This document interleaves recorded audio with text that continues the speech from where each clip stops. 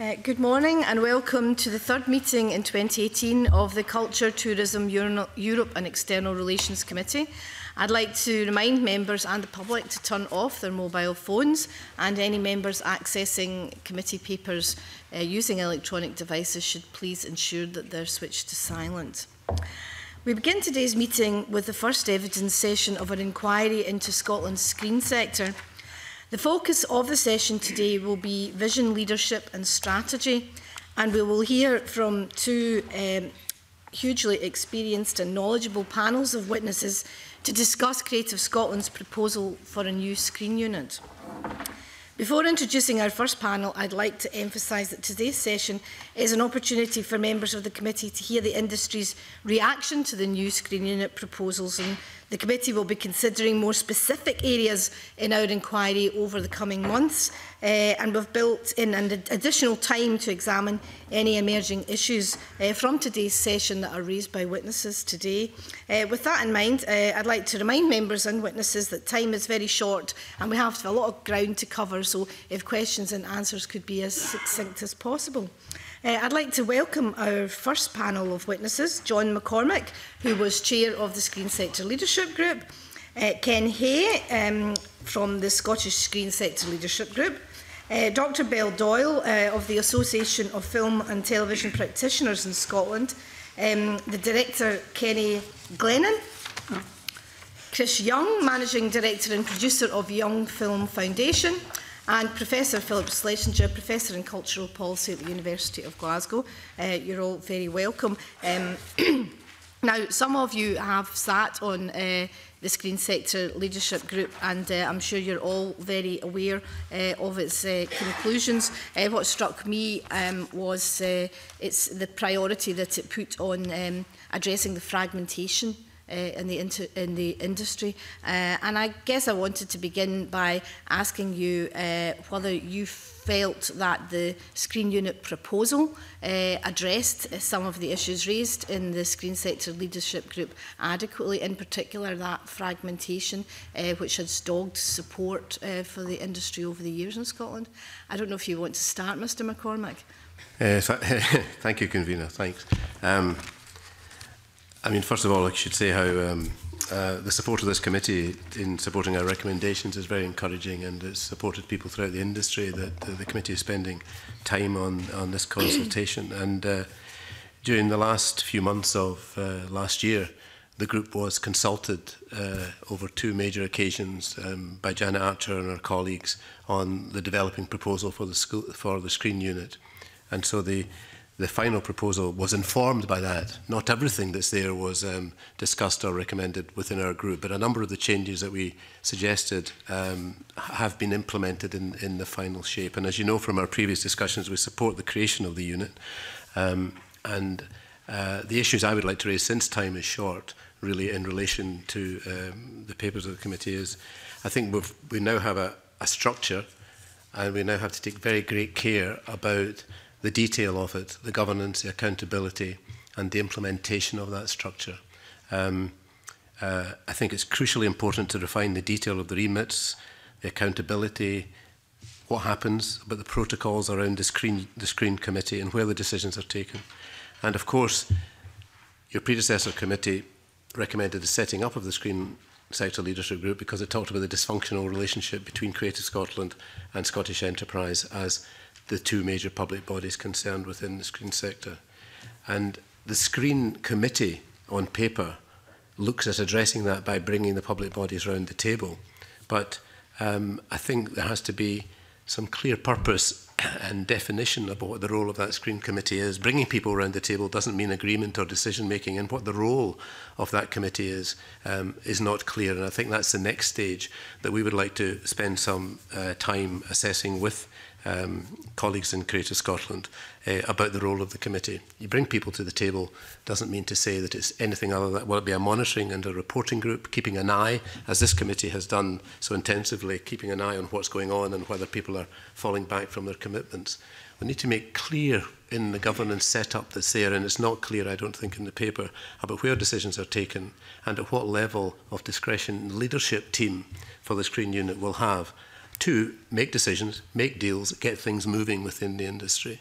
And we have to make clear too in the small print that the things we said right at the beginning, that the areas of influence and power that Creative Scotland did not have, which were retained within Scottish Enterprise, if one goes back 3 years to that report of your predecessor committee, and where people, when we were doing our work, people described as a roadblock to progress and a roadblock to decision making. I have to make clear that in the protocols for that screen unit committee and its relationship to the board of Creative Scotland, that that's all cleared out. There are no roadblocks, clear decision making, clear accountability, and I don't think that's there yet, but I do think it's the next stage between now and March, April to get that right. And in the autumn of last year, we were discussing open discussions with Janet Archer and her colleagues about that would be the next stage of our work and to contribute to that discussion and the shape of that. Do you think there's enough industry input into the governance structures? I don't know what governance that we haven't as the group did not contribute to the governance. We said the next stage is we'd want to look at the governance structure. Where the unit would then have to be shaped, it would have to be published, and then we'd discuss the governance and the accountability. And we thought there was time to do that in the first 3-4 months of this year. And so that's our next task.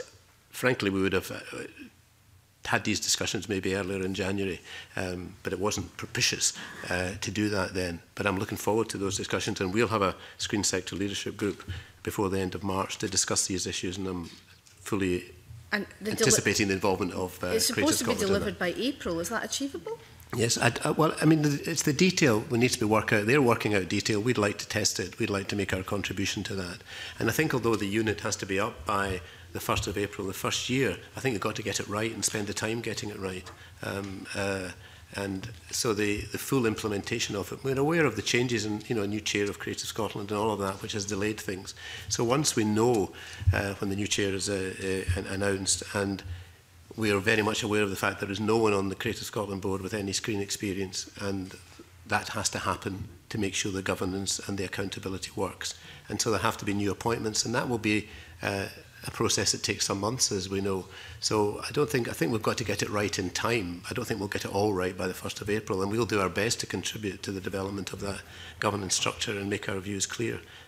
But we need to have clear decision-making, clear accountability, and we need to have people who are leading the leadership of the screen unit able to take decisions, make deals, and have the accountability for that. And the screen unit as designed on paper at the moment, we haven't had any discussions about the detail of it, but it'd be very important to see the level of attendance at that meeting from the different public bodies, from the Funding Council, from Scottish Enterprise. Would it be people who can make decisions? Would it be people who can support new ventures and recommend new exciting projects? Or will it be people coming to do a checklist and monitor what's been achieved?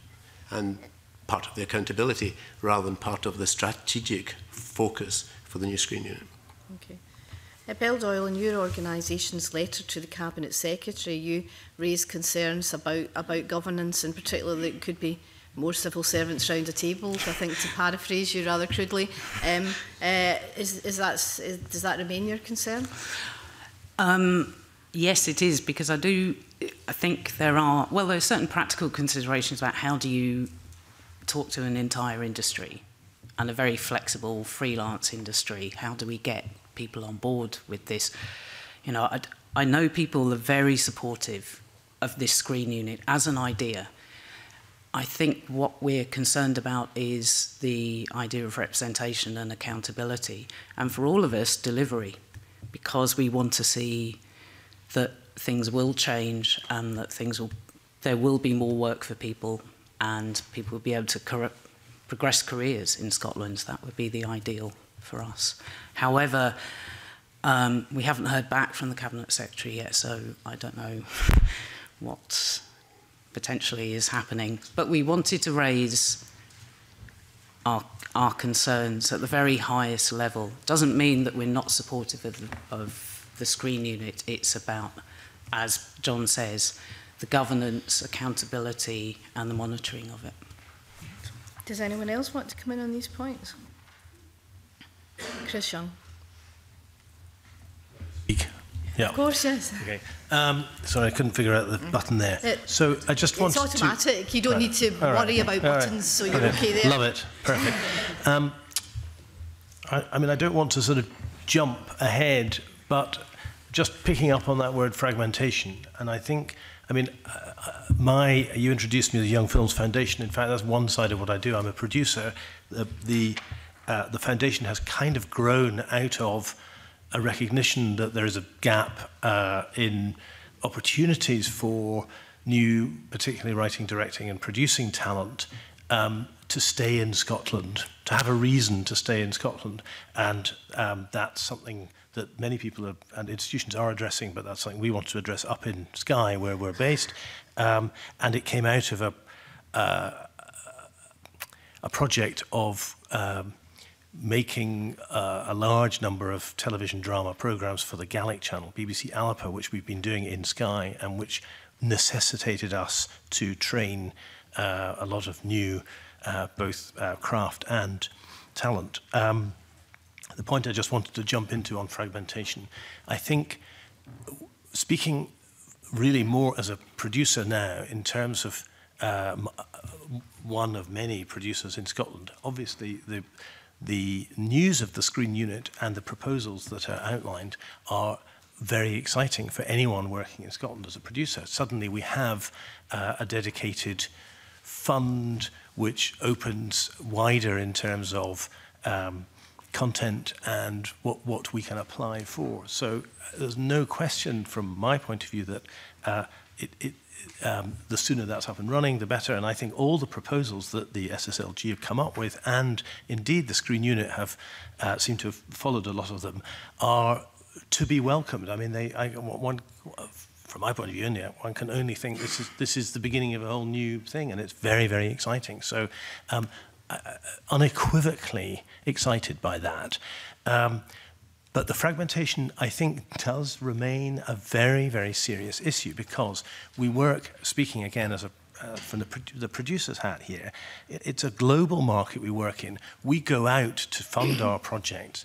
The danger with the situation we're in here is that if there are a group of significant players in Scotland who are not, as it were, joining forces as part of or collaborating effectively with what's going to be the key, in public terms, Screen Unit in Scotland, kind of source of funding, then there's a problem, because, to put it in very concrete terms, it all comes down to autonomy. And as a producer, I'm looking, we're talking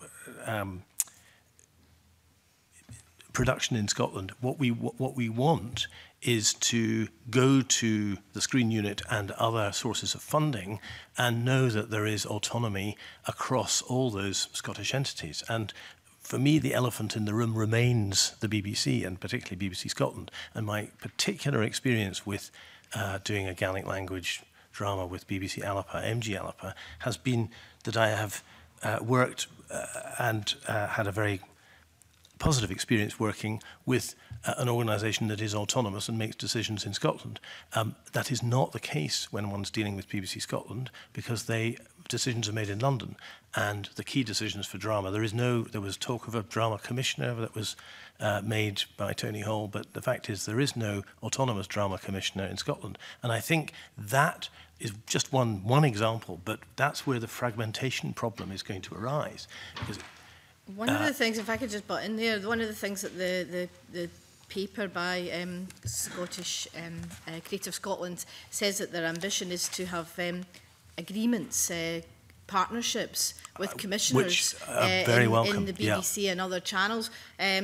But are you concerned about how that's going to be delivered? I think it's very difficult to see how that will be delivered, because I think the concerns of, I think going back to a sort of broader picture, how can we ensure that, again, if I put it from the producer's point of view, the Screen Unit is there as a resource, but I'm going to go to the Screen Unit as a way of part funding a project, and how can we be sure that when I go to all those other co-funders, the Screen Unit is going to be, well, let's put it negatively, is not going to be in some way just used by entities who don't have a particular commitment to all the things here, which are to do with a kind of legacy and a long-term strategic investment in Scottish production.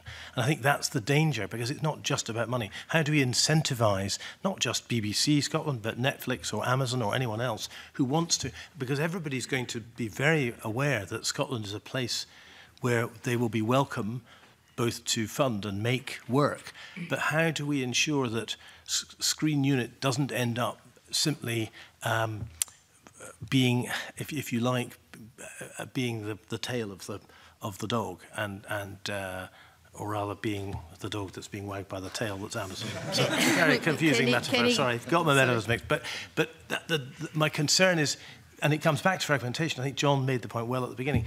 So it is about, obviously we've got to get the Scottish enterprise and Creative Scotland thing going. But I think in a wider context, how do we ensure, and this probably comes back to leadership and strategy and vision, but who is going to run the Screen Unit, who is going to guarantee, and I don't think we can just put it down to personality, but we will need to be really, really careful that the Screen Unit offers so many things to so many people, and that it doesn't actually end up being, in some sense, used for purposes of others, because that's the danger here. And it all comes back to autonomy, and of course it reflects on the difficulty that we have in our own relationship as a small country within the UK and with Westminster and all of the rest of it. So, I mean, I am stating the obvious, but fragmentation was what I wanted to just... Kenny Glenaan, you were nodding there. Is that a concern that you share? Chris articulated it very well. I think the proposal is very adventurous and really exciting. In terms of screen, it's talking about moving into television as much as representing the film sector. And I think within that committee, you need people who have experience of working in television on the committee. I think the BBC is central to anything that moves forward. I think there's a great opportunity, but I think we're back 20 years now. Yeah. Unfortunately, in Scotland we have I think a commissioning editor who then speaks to someone who's the commissioner for the North, who then speaks to BBC London. I'm not sure that's the case for BBC Wales or for BBC Northern Ireland. So we don't have in television. We don't have a department that commissions work from up here. I'm a director. I work in television, and I've made low-budget feature films. So I kind of see all the time. I see a kind of a decision-making process which has a frame of reference which doesn't include Scotland at all on any level. It's like a war zone out there. Right, okay. It really is, and it's happening just now, this year. This is what we're involved in. So I think what the committee, what they're setting out, the proposal, I think is fantastic. I think there's a lot of wishful thinking and positive thinking in there, and I think we have to bore down really into that relationship with the broadcasters and with the commissioners, so that we have leverage within that, and we don't become a bucket shop. Yeah. We don't become the tail wagging. The committee will be having a session on commissioning and with a view to feeding into Ofcom's consultation on that. But I'm aware of time, so I'm going to pass on to Claire Baker now.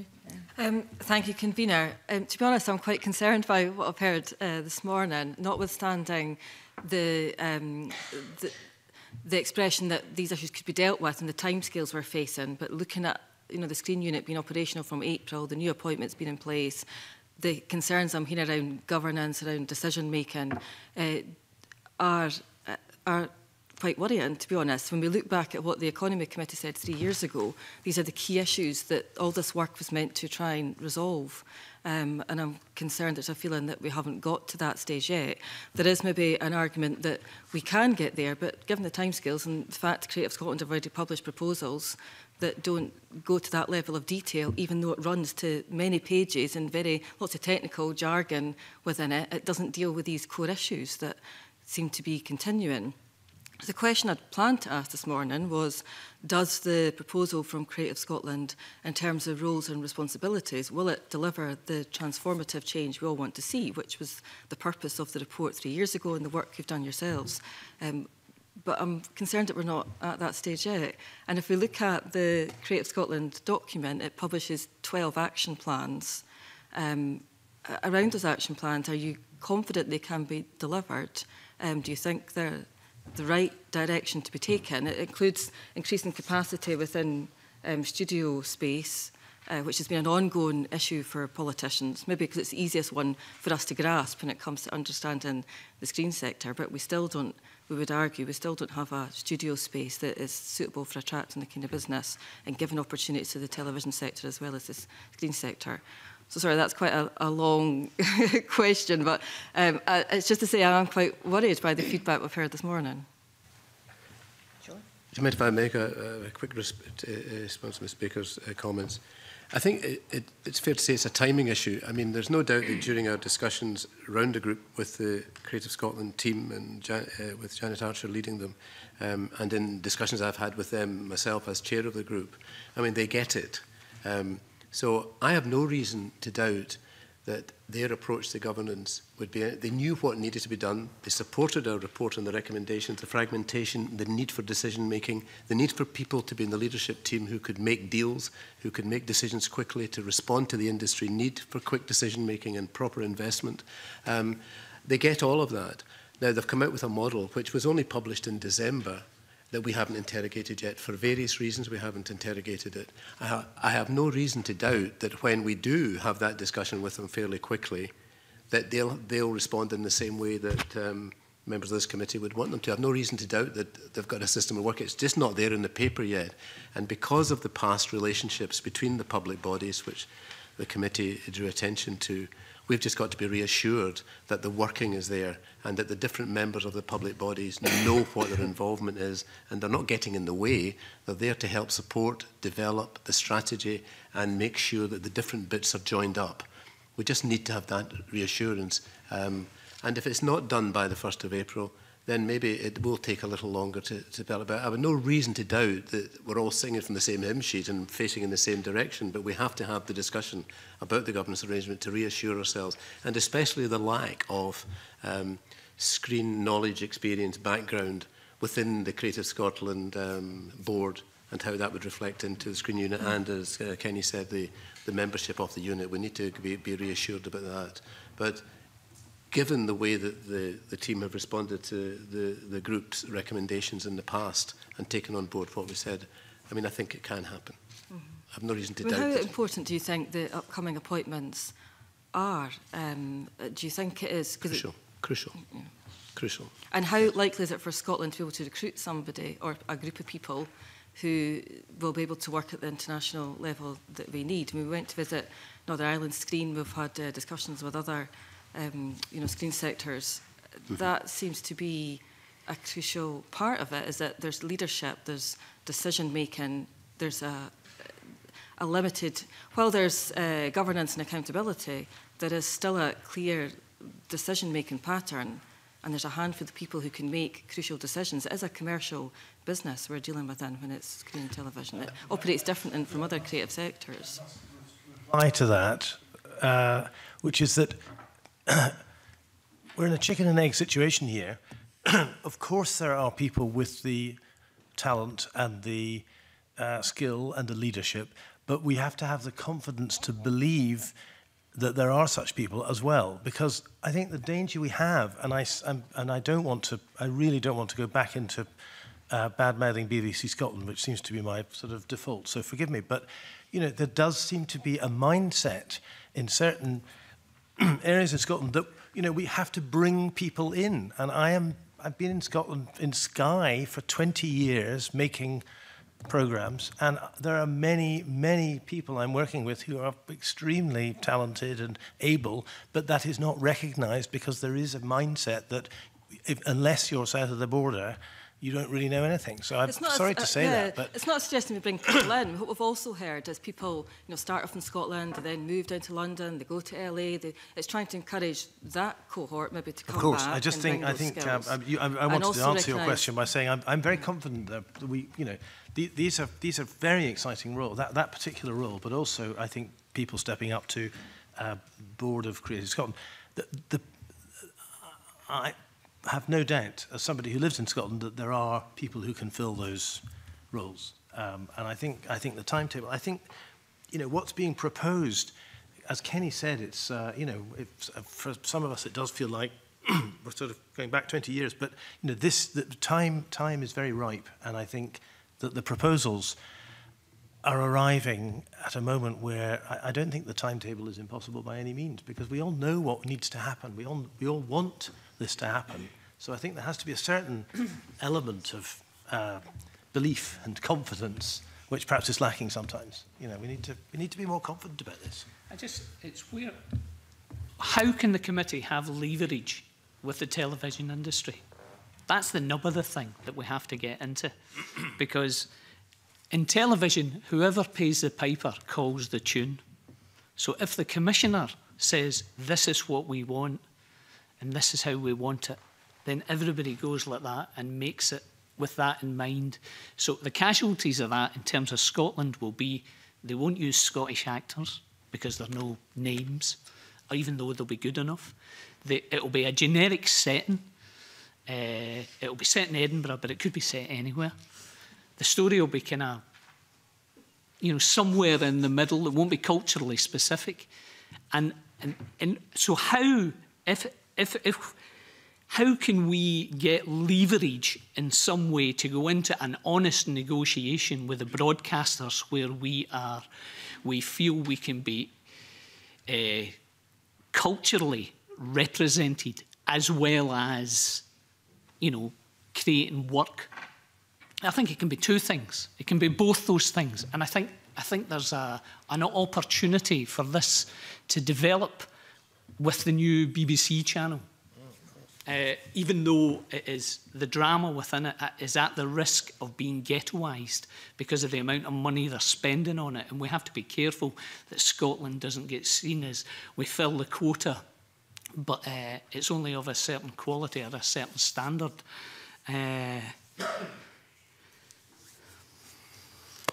Kenny, did you want to come in? Yeah, taking it back one step, I think what was the task was how to get the public sector sorted out and its response to the needs and opportunities of the screen industries.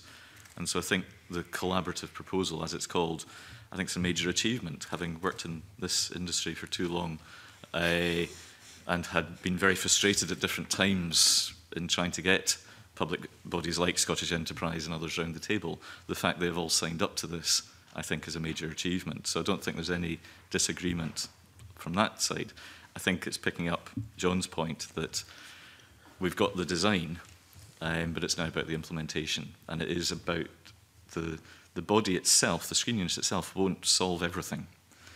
It's merely the public sector's response to those needs and opportunities.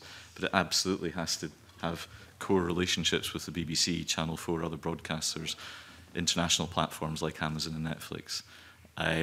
And this, for the first time in my time working back in Scotland, I actually feel confident that it might work, which is, for me, quite a major step forward. But it does come back to the people that end up being appointed into these posts. It ends up that the reason we've been focusing a bit, which you were taking as negative, it's more how do we make it better, is around governance. And key questions like how is it free to take the decisions it needs to take in timescales that are sensible? And getting and having 5 public sector bodies sat around a table potentially being involved in taking those decisions does not give me confidence that that would be a good thing. So it's how do we create a governance structure that allows that freedom for those wonderful people who are going to come and do this job to actually do the job that they're paid to do. And the leverage point, I think, is spot on. In the past, previous iterations of this had responsibility in this territory, but didn't have the money to do it and didn't have the mandate, the full mandate to do it. Whereas the screen unit, as set out, has the mandate, has the money, and is charged with making this work. And I think that's where the timing inevitably won't work to the 1st of April. But it's a case of how quickly can we get it up and running and how do we ensure it works to the best of its ability. So I think there are lots of bigger issues. The relationship with broadcasters is a huge one and has been there forever. But this is the public sector response to that, and I think it bodes well. Thank you. Philip, did you want to come in? Yes, I'd very much agree with what's just been said by Ken and before him by John. I think getting the design of the new unit right is absolutely crucial. And when I read the paperwork and I see 12 action points, I think that's fine and well, but where are the priorities and what is fundamental? And I'm not at all clear that that's found its way through into the thinking. I think that if we look forward, we're at a period of really maximum change in a highly competitive internal UK market, let alone the rest of the world. And I'm not clear where the understanding of current trends and future prospects is going to be situated in the screen unit. We've got new distribution systems, new devices, new audience demographics, new challenges to sustaining national content because there are ambiguities of dealing in the global marketplace. And new threats, I think, to the future of public service broadcasting, which so much is being hung on in this discussion. And also questions to be asked about the current structure of tax reliefs, for example, and who actually benefits from that in terms of the UK marketplace as opposed to mainly US players. So I think within the forward thinking, there really needs to be some kind of research capability. And there also needs to be a set of strategic priorities which is different from a set of action points. I think also, obviously, working in a university, thinking through the relationships with Scottish institutions is really important. And when I see film identified as the focus, and I think, well, as has been said, it's not just about film, it's actually about screen industries and the transforming relationships between production, distribution and consumption that we need to get up to speed on. I think that too needs to be addressed in a different kind of way. How is this going to be informed by evidence and strategy? And I'll just pause there because I really think if that's not inscribed into the future of the unit right at the beginning, that's going to be a problem. Otherwise, I would completely agree that this is a public sector solution to a problem, and what has not been addressed is actually how you might access finance that is not in the public sector. And very, very difficult, as people know, but it's something that does need to be discussed at least. Otherwise, everything falls back into the same place, and it gets parcelled out. And when it gets parcelled out, people fall between the cracks, I think. Tavish Scott. Thank you very much. I actually wanted to just quickly ask that question again about the trends in the industry, because it seems to have been a very BBC, forgive me if I'm wrong, but it seems to be a very BBC discussion so far. All our kids are watching Netflix and lots of other things on tablets and so on and so forth. They don't hardly watch a telly these days. Does this unit have the ability to take that into account in terms of how we actually consume the marketplace that is the media nowadays? I mean, I think, quick answer from my end. Yes, because this is addressing, this is a golden opportunity for for us makers, because content is, you know, the platforms are all changing and all of that is true, but the demand for content is still there and is, you know, increasing. I think, you know, the only reason that we talk about those structures like the BBC is not, I mean, it's perfectly true to say that we're going elsewhere for those funding, but I think that we do have, you know, there's still quite a significant I mean, a lot of the things that you might be, children might be watching on tablets are going to be in some way co-funded with BBC. I mean, the way in which these things are happening. So, yes, let's not get stuck on the BBC, but the, I think that's sort of shorthand for, as Kenny puts it, you know, the problem of leverage, really, and the problem of being in a situation somehow to convert, because I think, picking up on your point, that, you know, this is a time of opportunity. I think the fact that, and as Philip points out rightly, you know, we need to be keeping a very clear sense of ongoing research on how these things are changing. But everything is changing. I mean, the film business is in complete turmoil at the moment because, you know, because our children watch, my children watch everything online. They don't go to cinemas unless it's a very particular kind of product. So there is so much turmoil, and I think that has to represent opportunity rather than chaos. And I think what's very, very positive about the proposals is that they are framed in a way that allows that breadth and allows for that sense of change. The times are changing. And I think this is a fundamental problem about for freelancers working in the industry. It's a fast-changing industry. Jobs are changing. And what do you mean by freelancers? So people will go from production to production. They don't work for one. They move with. Yes, so they're moving from production to production. Yeah. One of and it is a major problem. Something that you will be debating later about training, but crew capacity.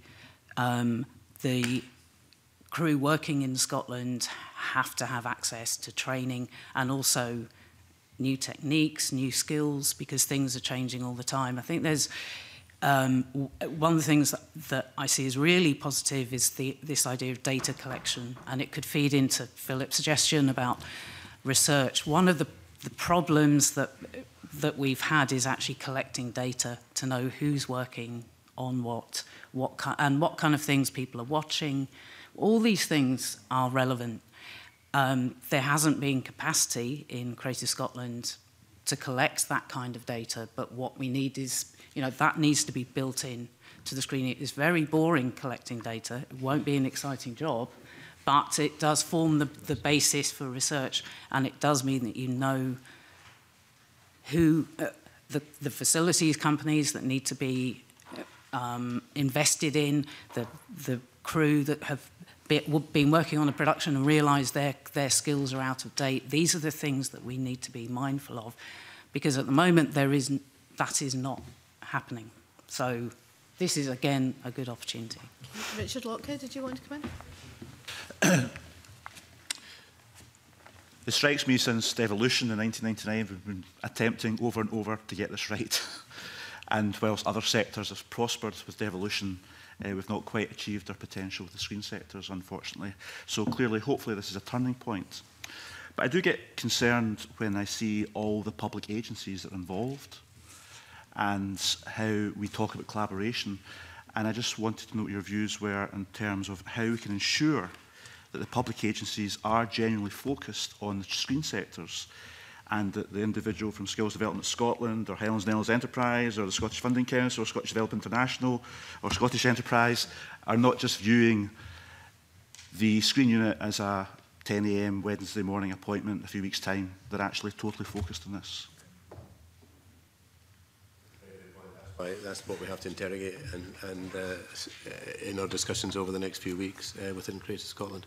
Because on the one hand, if that group, on one hand you would say, if that group were not created, considering the problem about the dysfunctional relationship between them and the fragmentation, so at least there's now a group where they sit around the table, to say that's the solution to everything, it certainly isn't. It will be a contributory factor to making sure that communication between those agencies take place. Could be a world away from strategic development, momentum, support to the leadership team, making sure that deals are happened, leveraging funding and all of that. So that's part of the solution. It may be a small part, it may be a bigger part, but in bringing the Creative Scotland directors onto it and people from the industry, there may be a possibility to make that work, but I share your concern that it could be, as you say, a meeting at 10 o'clock to attend once a quarter, and I'd be very, very keen to see who the representatives are who come from the different organisations and are sent to that. It's fine if the Chief Executive of Creative Scotland is there in a key role, but the priority the other public agencies give to it, considering their focus is not the screen industry, for example, the Funding Council or whatever, they've got other bigger issues in another part of the territory in Scotland, but to make sure that their contribution is focused on the screen industry. And I think that's the things we have to interrogate and work out. And if it needs to be, there needs to be other tweaks to the governance structure, then we have to see where, so that there's a strategic development, there's momentum and support to the leadership team in terms of developing strategy and helping them to make the international context and do whatever they can do to make it happen. So it's part of the solution, bringing them around the table, but it's just a start. To pick up, I mean, it's no accident, excuse me, that you mentioned devolution, and it seems to me that we are living with the legacy of broadcasting having been part of, the framing of devolution was that broadcasting was taken out of the devolved powers, and I think, we're living with that. I don't know if that can change. I'd love, when you said those words, I thought, oh gosh, maybe that can be changed. It can be, of course. That would be a good thing. I suppose the thing about that is that if we, because I think it is about strategy, I think it's about, and picking up on Tavish's point too, I think the question we have to say to ourselves is, do we want to think, because clearly the ambition here is to do that, do we want to think strategically about creating an environment in Scotland where, as in other countries, such as Denmark, or we talked Wales and Northern Ireland to some extent, where there is a clear, both commercial and cultural infrastructure that exists indigenously creating programs, whether they're on Amazon or on Netflix or anything else. That's not happening here, and the reason that we bring, the new channel is mentioned in Scotland. There is an issue about the fact if we have a new channel that is being created in Scotland and it is not properly connected to whatever infrastructure we're going to have, which in 20 years' time, because we need to be thinking in terms of, we just made reference to 20 years since devolution, what do we want in 20 years' time? Well, what we really want is that indigenous screen culture. We want all those shows that we all watch on Netflix to be coming from here. We want people to identify here not simply as a location where you can come, get some good scenery and a little bit of cash in your pocket from the screen unit. That's the problem. We don't want that. We want to be creating from the inside. And I think that requires strategic thinking. And you can't do that without dealing with, the public sector, as Ken said, is, this is the part of it. But yes, we do need to bring in, as Philip says, we need to think about all, non-public money, but we can't avoid thinking about the new Scottish Channel and other, that's all part of the same, we're in this small country, and that's, I mean, the only final point I would make is that there is a sense of urgency. I was reading how Netflix are commissioning $8 billion worth of content in 2018, which is eye-watering, and that's just one company. And I tear my hair out thinking, why is Scotland not in a really fantastic position to grab a huge chunk of that, albeit we've done well in some areas and are improving. Can you give us an assurance that we're not going to turn around in a year's time and the goodwill we had with the public sector agencies turned out not to deliver? And we're going to have to revisit that. Should there not be co-location of their staff with the screen unit or dedicated staff within those public agencies who work full-time in the screen sectors? If they've got the right skills and they will bring benefit, then of course. You asked about Netflix and the Northern Ireland example there earlier was, obviously Northern Ireland's made its name in the last few years with Game of Thrones. And my question for the committee to consider is, does the screen unit make it possible with the next Game of Thrones equivalent? Would Scotland have any chance of getting that commission? And I think it's an important question, and what's absent, I think, from the vision is any sort of sense of what's Scotland going to specialise in that will give it a particular kind of leverage within the global marketplace. And there is within the proposal an idea of growing larger companies, but it's not clear what those companies are going to be. And in some respects, while I wouldn't dissent from it, I think the conglomeration in the marketplace is going on at such a pace that even larger companies would, 5 years down the line, would not solve the problem because everything will have relatively moved on. So I think while we have to think about what we're dealing with now, and public service broadcasting is very important in that respect, the point you were making about the scale of commissioning out with public service broadcasting, which is international and going to global marketplaces, really dwarfs the means at our disposal. So I think where we have to start is thinking in those terms and trying to think creatively beyond them. Because if we get obsessed with what is here now, we're going to get into a complete stall, I would say. Thank you. Jackson Carlo.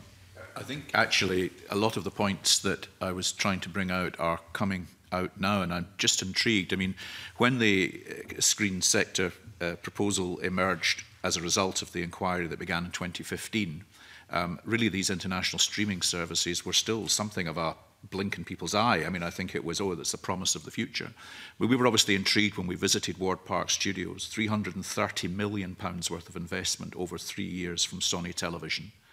And what was the catalyst? That we could produce high-quality drama and have proven we can at a third less than it could be produced in the United States. And it seems to me that that is the selling point. What we saw there were hundreds of Scots being employed in the carpentry shop, in the wardrobe shop, in the painting and decorating shop, in the set building, and in the production. And so what we saw really was the emergence of a genuine Scottish film studios, and an interesting commentary from Sony Television that when Outlander reaches its natural conclusion, there is now a film studio set built in Scotland that they have confidence in being capable of delivering future production. And so I guess my question is, will this set, the screen unit, be fleet of foot in terms of its ability to move beyond? Because all my life it was about the BBC or ITV, and you know, we then all watch the product. I mean, I'm gobsmacked by the fact that Outlander is the most watched drama production by women anywhere in the world, and actually nobody in Scotland really knows anything about it. So we're almost moving into an era where there is a huge sector that can employ people, but which people might not actually watch in this country. It could actually be that it's watched everywhere else, but it's a huge opportunity for Scotland, and it's that whole dynamic that I just want to understand. Will it be fleet of foot enough to look at that? And from the committee's point of view, we can summon the BBC here. We've had STV and ITV along. I don't know how we get Sony Pictures, Netflix and Amazon Prime to come here that we can interrogate. So in that sense of interaction, does the expertise exist within Scotland and the potential screen unit? And how do we try to engage in a way, as I can think it only is going to grow, as Richard has said, for us to try and grab? I mean, I understand studio capacity is a feature in all of this because they have to be able to go somewhere to do it. But how do we influence, you know, given that we've got that record now and the ability to produce at a lower cost? Will this unit, I mean, I don't want to find in 5 years' time that the screen unit has ended up having a 5-year row with the BBC over whether or not we've got up to 43% or 42% of what they are producing when the rest of the world is burgeoning all around us and we've missed another boat. I think you're absolutely right about that. It's companies at that level are probably not really going to talk to the screen unit. They decide, they have people looking at exchange rates all the time. They know exactly the cost of everything to be filmed anywhere in the world. It's such a global market. I mean, it'd be nice if the screen unit were fleet enough and sassy enough that they could actually get ahead of this. But really, if you're talking about Sony, they'll come here and shoot because they've got the facilities. I mean, to bring up what Chris was talking about, what we don't want is to create enough of a production fund that other people are coming in order to spend our money, with no guarantees of any local talent being used. That, I think that would be slightly unfortunate. There would be spend in Scotland, but we wouldn't have any kind of cultural legacy or professional legacy in terms of people getting work on productions. But if we're talking about Netflix are not going to want the production funding. This is, 10 million. We think it's a lot, but they don't think it's a lot. So I would sort of I would just think I'd be very grateful that Sony would still be considering working in Scotland, but I don't think we have any influence over whether Sony do that or not. I think in terms of all these big studios like Amazon, Netflix,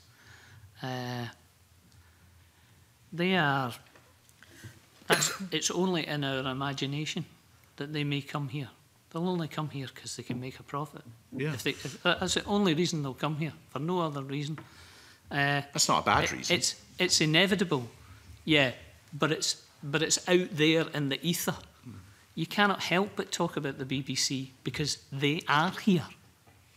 They're staying here. They're part of the landscape. So you cannot, that has to become a kind of major factor, discussion point. I mean, I suppose what we need to do is think about why we aren't creating the Outlander, because, what do they have that we don't have? Because it's just ideas, it's stories. They've just taken, I mean, it's, it's the old Jacobite stuff. God, we all had it at school, drummed into us. So, what we have to be thinking, that's why I come back to this strategic thing. Well, it's not changed. The markets, the platforms change, but we need to be planning, and we haven't, we've lost another 20 years because the Danish, if you take that an example, spent a lot of time getting to a point where they do have some of the best writers in the world, and everyone's copying their, or the Israelis in terms of Homeland or whatever. It all comes down. What's so attractive about this business in terms of making money for people is that it does come down to ideas. So what we have to say is, how can we create the environment in Scotland where Outlanders are being made of all shapes and sizes, not just by Sony for Sony's profit, but by companies based in Scotland, maybe delivering them to Sony or Netflix or other platforms, because in the end, these guys all want to do business. As Kenny says, it's just about making money. We can make money for them, but the problem at the moment is that we're putting ourselves at the lowest possible point of that, which is just effectively cheap labour. What we want to be doing is originating. And that's, I agree, I don't want to talk about the BBC about that, but the thing is that in terms of resources, in terms of long-term strategic thinking, yeah, a public broadcaster or Channel 4 or other outfits, they do have deep pockets, and there are ways in which they could seriously collaborate with public sector units to strategically provide a situation in 5 or 10 years' time where we are generating those kind of massive global shows. No reason not for us not to do it. John? I think, following Mr. Carlo's point, that and what Chris has said, that within the screen unit proposal is that priority on helping to build the business base. I think that's crucially important. It comes out of what Belle and Chris said, so that we do have more boots on the ground, more productions on the ground, and so we can be built so that it's very, very fragile at the moment. Yeah. It talks a lot about content development, like screenwriting capacity and things like that. Is that the right focus? Yeah. I mean, they've got this. It's so multifaceted to make sure that the crews get enough work to stay in Scotland, develop their skills in Scotland, and having to do a film here and then go to London or Birmingham or Paris to do the next thing.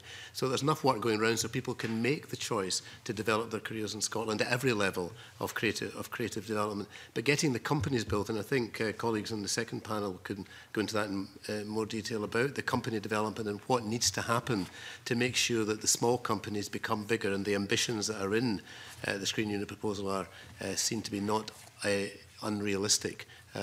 but the company base has got to be built, and then you can take the opportunity that comes with Netflix and Amazon, because these new delivery models need content, and we can deliver a lot of content. So there are more opportunities there. It's not, you're not stuck to the two or three public service broadcasters and the odd feature film. You've got these people who need a lot of content and are very keen on Scotland, a lot of them, they know it. And if we can match into the screen unit the kind of people they want to talk to, who can make the sort of decisions quickly, that can help them to come here and tip something over so that the next Game of Thrones or whatever it is doesn't go to Northern Ireland, but goes here. It's having people that people can talk to. When people say to me, people have said to me around the UK, when we go to, if we look up making film in Wales, or making film in Northern Ireland, we've got a website, an open door and a list of contacts. We don't get that when we don't quite know. We've got to know that Creative Scotland exists, and then we've got to go in and then we've got to find a link into that. So this is an open door, as it says. I'm glad you raised that, because there was a commitment some time ago that we would have a portal. Now, I know that wasn't the remit of your screen sector leadership group. Somebody else was doing that. It's still not been delivered. A one-stop shop. Has anybody heard what's happening with that? I would like to see that there by the time the new screen unit is up and running and it's modelled and whatever.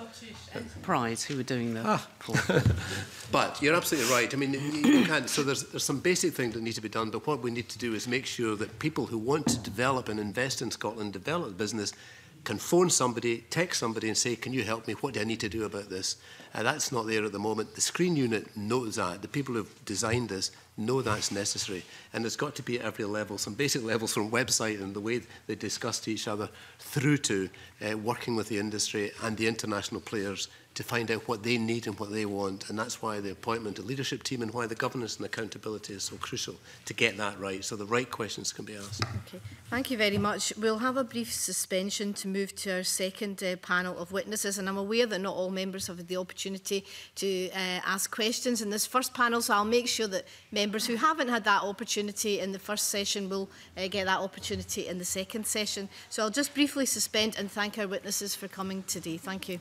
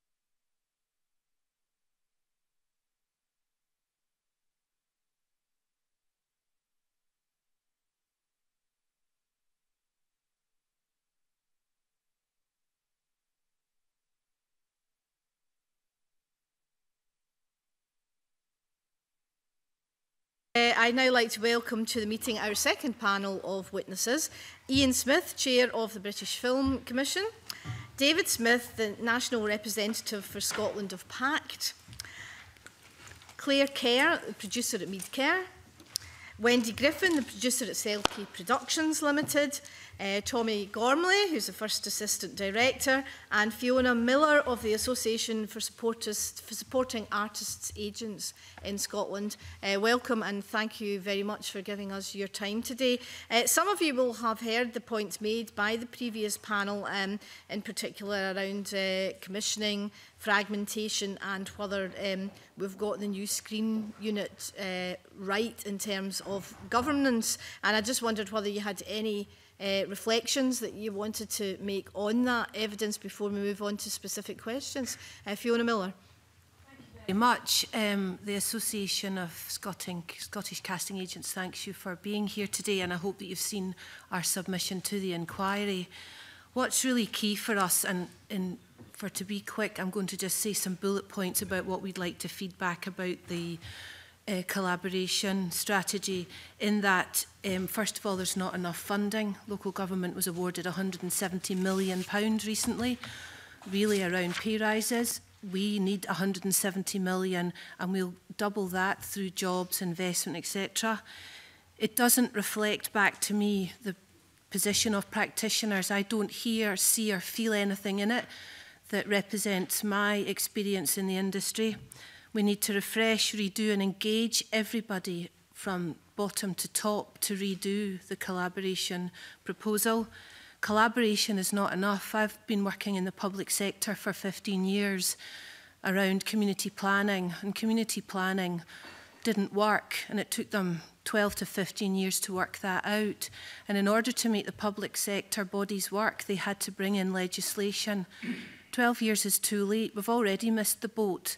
And my concern is that, and it was quite clear that Creative Scotland found it hard to engage in a community planning agenda, as did Scottish Enterprise. They also find it difficult to work at a strategic level. So we need legislation. We know that public sector reform has been challenging. And in order to make the bodies work together and pool resources, we needed that legislation. And I think we need that legislation. We don't need a collaborative approach. It's proven, and there's evidence there to show it doesn't work. It's not ambitious enough.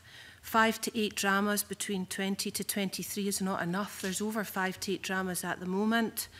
It's not fast enough. 12 months to come up with an action plan for a studio is too late. And 6 months to come up with a business case also is too late.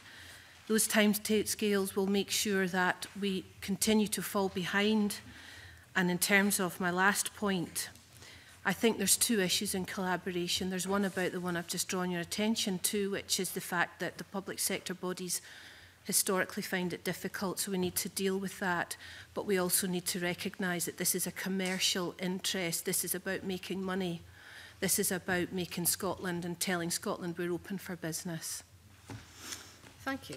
That was very clear. Tommy Gormley. I'd like to start by saying thank you for letting me be here today. I suppose I'm the classic wandering Scot that actually works in the film business day after day, and I've travelled the planet doing so. And I think we haven't just missed a boat in this country, we've missed an entire fleet. It's cataclysmic. It's a cataclysmic failure at every level to deliver. The fact that the production spend in Scotland is catastrophically low compared to the UK. It's a disgrace. We're 8.5% of the UK population. What's the spend? 3.5%, 4%? I don't know the exact figures. It's well less than half what it should be. So several things I'd like to say briefly. It's called a film business for a reason. It's a business, a hard-headed financial business. It always has been, always will be. It's very fluid. It goes wherever there's facilities and there's a crew. That's what draws films, facilities and crew. We have a great crew in Scotland, not enough. I think it's, from my own experience working in every film I've worked in around the world, there was always a little coterie of Scots working there. And it's got slightly smaller in the last few years. I've noticed there was always, 8, 9, 12 Scots on the crew. Now there's 4, 5, 7. There's less skilled crew, and my experience on the films I work on. I left a film studio last night to come here, almost missed a plane to get here from a film studio. I'm going back tonight to a film studio to start working tomorrow morning. I think there's a great misunderstanding, and even in Creative Scotland and Scottish Enterprise, what filmmaking involves. It's a very simple industrial process. It has its own little factory. It needs the factory. You lovely MSPs have this amazing building. You come to work in the morning to this building. I've got a job. I leave the house at 6 a.m. Where do I go? I go to a film studio. It's not rocket science. We can't spend every day filming up in... we can't spend every day in Glencoe doing scenery. You need a film studio. It's not rocket science. It's very simple. We don't have to build a Rolls-Royce Pinewood in Scotland. It can be very small scale, simple. It can be several facilities. It could be whatever. It could be anything would help. It's just the lack of a studio is crippling, I think. It has been when I first ventured abroad 25 years ago, and it's been discussed endlessly, and it still is today. There's a good saying in drama that all character is action. It's not what someone says that matters in films or TV, it's what they do. All character is action. And the lack of action has been staggering, in my opinion, in our industry over the last many, many, many years. Why is it important? The previous incumbents at Creative Scotland were rather scathing about the studio needs. We don't need a big shiny studio, was one comment I remember from previous times. What happens is when you make a film, it starts with 2 or 3 people, a location manager, a production designer, the director, a producer. They get in a room and they start discussing where they're going to be, how they're going to do it, how they're going to hire a crew. The crew gets hired there. So if you come for 3 weeks from Glasgow filming, or you come to do Avengers in Edinburgh last year, what matters is where the project is generated from, because that's where you hire the crew. You say, oh, we'll hire him, him and him, and he's a great prop guy, and she's a great designer, and we'll get these people together. And when you go for 3 weeks to Scotland, you bring them with you, because it's a no-brainer, because you know them, trust them, you've hired them, you know what they can do. That's how it works. So wherever the project is based is where the crew are hired. That's a critical misunderstanding of, it's not about some shiny studio with nice windows and desks. It's about where the human beings all sit and meet and discuss, and like you folks do in the Parliament. Where you meet is where the work is generated from. So I've got a bugbear about the studio for a starter. It's also 80% of the work. I've worked in 54 feature films around the world. 80% of it is done in a studio. That's how films are made, because it rains sometimes, or it's cloudy, or it's too cold, or whatever it is. It's not some fantasy that, you know, it's a studio is. It doesn't solve every problem. It doesn't create content. What I think we need, and there's 2 strands to me. There's a content piece, which my dear friends Ken and Chris spoke very well about, is very important. Of course, we have to generate local content. They're 2 disparate things, but they can run in tandem. We can create local content, and I think one feeds the other. If there is an infrastructure, guess what? You get little groups of people together, and you start creating content, and companies can grow and develop. So they're not mutually exclusive. They're slightly different areas, developing content and the infrastructure, but they can feed into each other, I believe. So I think that it's vital that, and it's wonderful, what we've done at Ward Park tells the story. It's fantastic, it's wonderful. We missed the boat with Game of Thrones. Remember, the pilot was shot in Scotland. Some smarter folk than us in Northern Ireland were smart about what to offer, studio-wise, facility-wise, and they got the biggest TV show in history to go to Northern Ireland for the last 7 years, and hundreds of millions of pounds, because they were smarter than us, and we missed the boat there. And it's going to keep on happening, because I feel there's a lack of ambition and drive, and the people in the jobs at Creative Scotland, Scottish Enterprise, I think they're not really from the hard end of production. They don't really understand how films are made or why they're made or what the process is. And I think we'll continue to miss the boat until we have a film studio and we have people at the top of the quangos who actually are filmmakers and not people who like to practice it, who like to... Thank you very much. I'm going to bring in Mary Goujon now. Thank you. Sorry. Just to pick up from that, and I don't know exactly how to do that, but really it was just in terms of the knowledge that you say that is needed at the moment in terms of that filmmaking expertise and people who are involved in the day-to-day working in the industry. Do you think that that knowledge and that expertise will be there? Have you been given any sort of reassurance that we heard from the last panel, obviously, that they want to see people from film, people from television? Do you think that will be there? And I think it will exist. I think there's a danger of losing it, because it's one of those jobs you only get knowledge by doing it. It's quite hard. I think the best training is on-the-job training. Also, I think to bear in mind is it's not quite divisive. It's film, it's TV, it's this, it's that. Film and TV drama are totally synonymous now. The quality levels on Outlander, Game of Thrones, if you walked onto a film set and it was Game of Thrones or it was a movie, you'd have no idea. They look identical. It's the same assistant director, it's the same costume guy. The jobs are identical because they're now pitched at such a high level, the quality is so high. So, and high-end TV drama is actually the great new thing, is what we should be chasing more than anything probably. And then the films will come as well. The skill of the crew, like Outlander, is developing a great crew base of skilled personnel. But I think at the moment, people could speak better than me, I think we would struggle to, more than 2 or 3 films in Scotland or big TV shows, there's not the crew here, and the crew have to be imported. And it's a self-fulfilling prophecy. The more work we do, the more skilled crew we'll have, and that in turn attracts people to come to Scotland. Because as Ian Smith will tell you, films come. It's what does it cost? What's the tax break? How do we? It's a very hard-headed business decision, and having a skilled crew, not to have to import crew and put them up in hotels, is very attractive. And I'd also ask, I don't know, with the new tax-raising powers, what's made Britain, the UK, so attractive? I work in Hollywood movies all the time around the world. I lived in Los Angeles for 7 years. I came back to the UK because all the big movies are back here suddenly. Why are they back here? They've got the facilities, they've got a highly skilled crew, maybe the best in the world, and they've got a very beneficial tax rebate. And that is why, if it would go tomorrow, if that changed, it would go away tomorrow. It's got the crew, the facilities and the tax rebate. So why don't we look for a clever way of Scotland getting a bit of that action? Are we allowed to take an extra 1% in the film and TV tax rebate? That would be a game changer. If we took 1 more % and suddenly, because the folk like Iain sit in London and look at the accounts and say, oh, we can save £2.5 million by shooting us in Edinburgh or Glasgow or whatever. Guess what? They'll go in a New York second. So that's what we should do. Just for clarity, in case anybody's expectations go up, I know the tax breaks are entirely reserved to Westminster. But David Smith, I think... We should get them back. David Smith wanted to come in. I just want to say that I work in an entirely different industry, I feel. I actually feel a bit of a ringer in this kind of mix, in that I don't work in drama, I don't work in scripted of any kind. I think you've probably all been in more studios than I have been in my time. I work in factual television production, which is now and remains the majority of the turnover and employment in the Scottish sector. I hear the points made. I agree with the point made in terms of the importance of the studio. I think it is something we have lacked for a long time and very much need. But I think we lose sight, and very much reflecting on your original question, which was what are the points from the previous session that I think are worth picking up on, and also within the screen unit proposal, what are the things that are missing? So IP, the ownership of ideas, is vital. It's the mechanism of production. So in whatever sphere you're in, if it's scripted or non-scripted, if you own the IP, then you have the levers of power.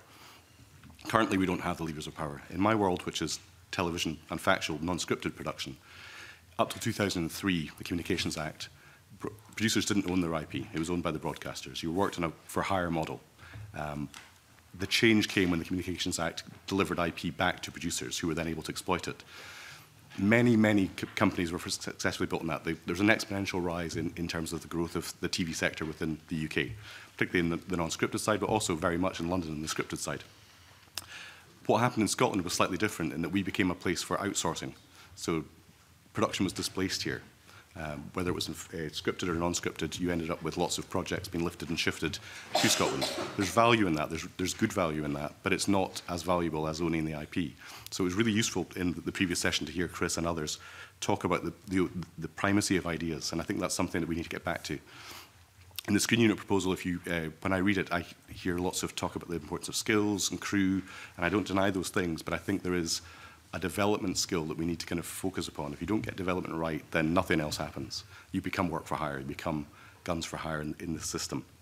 That was important. I also thought the point about companies and how they grow goes back to IP. If you don't have the right idea, you never grow. So IWC Media, which is a company based in Glasgow, where I worked for a while, grew because location was an idea that sold and sold and sold. Careers were built on the back of it. Many careers, many companies have been spun out from it. It all goes back to that one idea. IWC didn't grow because it was IWC, it grew because it made a location. And that's what we need to return the focus to, I feel. And then, again, looking back at the previous session and going back to the original question, I had lots of points to make about governance. I think they've all been made. I think the role of the industry within that governance structure needs to be given great consideration. I think that At present, the two industry reps that work within that governance structure are both from the scripted side of the business, and I'd like to see a role for non-scripted in that mix. Okay, thanks very much. Wendy, did you want to come in?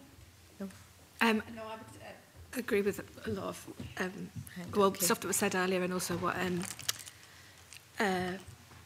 we were just saying there, that I just think that it is about, a lot of it is about developing ideas, and I think that what's quite hard with small companies is how you survive while you're doing that, actually. So I think funds for development are crucial as well as all the other things that everyone's mentioned.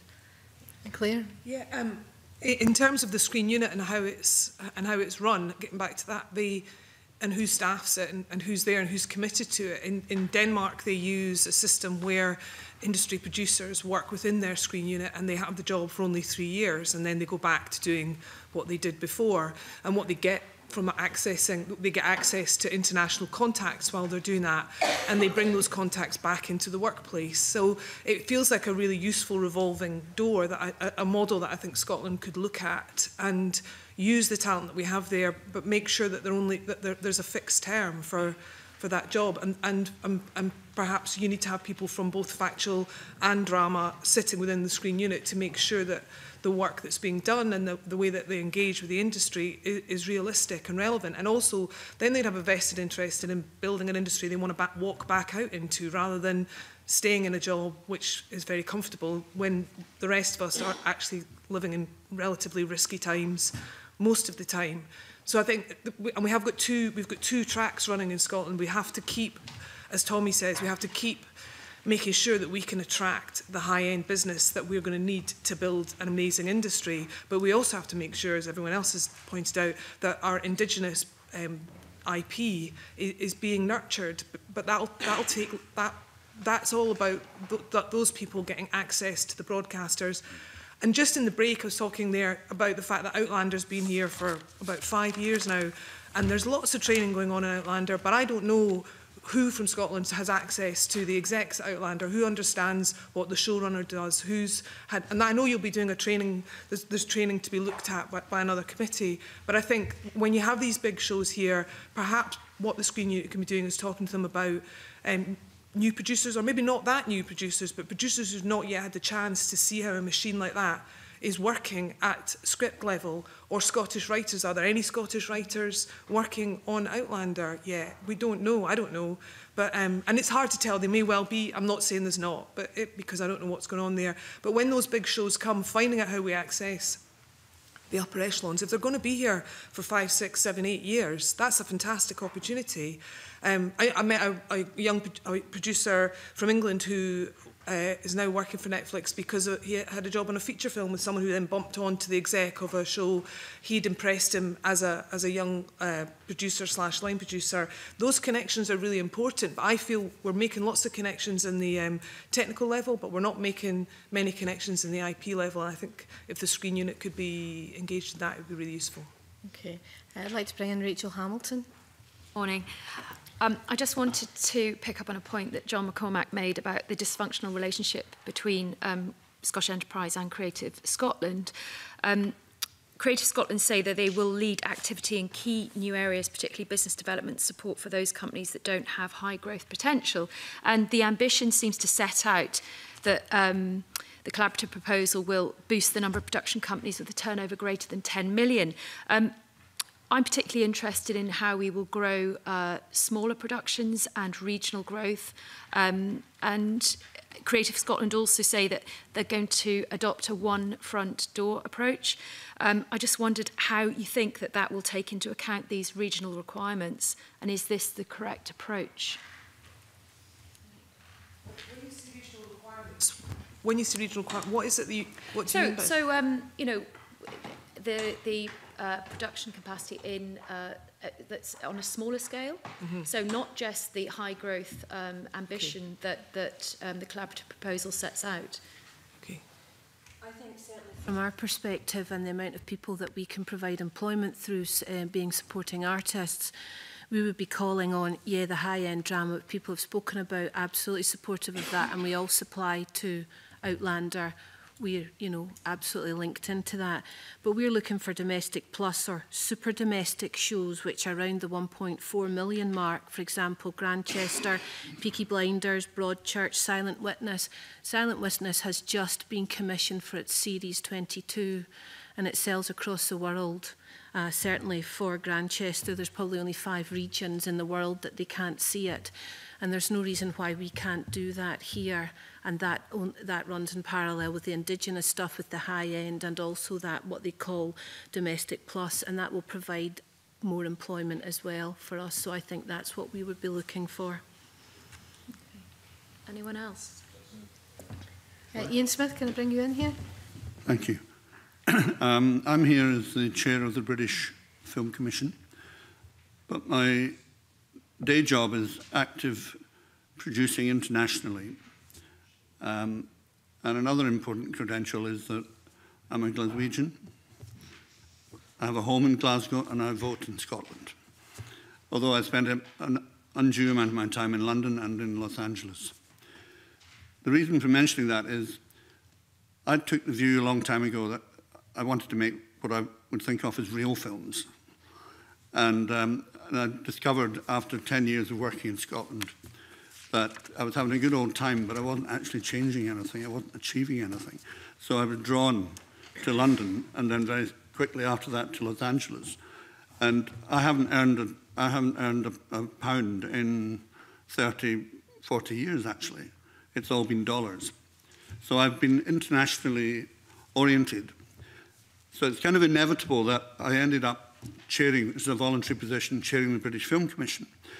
And it's taken 20 years to move the whole industry into a position where we're now seeing the kind of numbers that were published just a week ago, which is over 3 billion in terms of inward investment film and high-end TV drama. So we're all about the business of underpinning the cultural objectives and the creative objectives within the UK as a whole, but underpinning that with an economic foundation that allows the industry to exist, quite frankly. So the unit, I think, is a very, very good development. It's a very positive development and shows that there's been listing going on. And that the marriage of the uncomfortable marriage between art on the one side and creativity and art and money, if you like, on the other side, that is a very difficult relationship to maintain. We're doing it in the UK. And by the way, the British Film Commission exists for Scotland as much as it does for all the other nations. What we're trying to do is to make sure that the underpinnings of the industry are state-of-the-art, that we understand technology. It's all about industrial intelligence. We have a unit of 4 people in Los Angeles whose sole job is to listen and to understand and to go to all the Q&As and to go to all the parties and to do all that stuff and to find out who's doing what at the very early stages. Without that intelligence, we wouldn't have a fraction of the money that we're enjoying in this country. So the money we're enjoying in this country, if I look at a map of the UK, hugely to my frustration, I have to say that Scotland is underperforming compared to the other nations. Can I ask Northern why? Ireland and Wales. Why? Because we do not have the investment in infrastructure, particularly the studio. I've always been a campaigner for the studio. It doesn't have to be a big, shiny pine wood. It doesn't have to be particularly expensive. It has to be a shooting space which has certain technical requirements in order to qualify. Once you've got that, and as Tommy was saying, we've got very good UK tax reliefs. They're valued highly. We have an incredible skills agenda in this country, UK. And the skills agenda is maintained by a strong link between industry and the training institutions. I also sit on the board of Creative Skillset, specifically because I could see that my job in terms of creating strategy for the industrial and economic side of things is directly linked to the degree to which our crews and our facilities are up to speed and up to the state of the art. And I don't think Scotland can do this on its own. Much as I'm all about self-determination for my homeland, I think just as Britain's had to do, you have to surrender a certain amount of sovereignty in order to gain something bigger.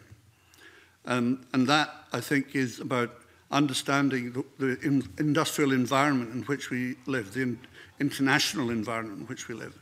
You have to understand the paradigm shift that's happening right now. We all know about it. I happen to know a lot about it. And it's amazing. Netflix, Netflix is just the beginning. And beyond Netflix are the really big ones, coming in fast. Amazon, obviously. Apple are now coming in. Google, Hulu. And then above and beyond that, you've got Disney. Try to look at what Disney's doing. Disney's just bought 21st Century Fox. What's that all about? Murdoch decided that Fox wasn't big enough, capitalized at $90+ billion. It wasn't big enough to enter the international battlefield. So he made a smart move, and he went inside Disney, which is much bigger. So just wait and you'll see what happens with Disney. They're going to start moving in on the global content. The good news is the demand for entertainment and the demand for content is increasing. What is changing is the means of delivery and the means of production. So if you just take a step back and look at that, that is an incredible opportunity for Scotland. It's an incredible opportunity that has not hitherto existed, which is the demand for content will step outside of the old ways of which I was a part of, where you were kind of alchemists working in a sort of magic realm for the studio system. Now it's much more businesslike. You have to work harder for less, perfect for Scotland.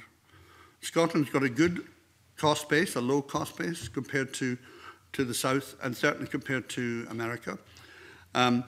Scotland used to be second as a production cluster in the UK after the southeast.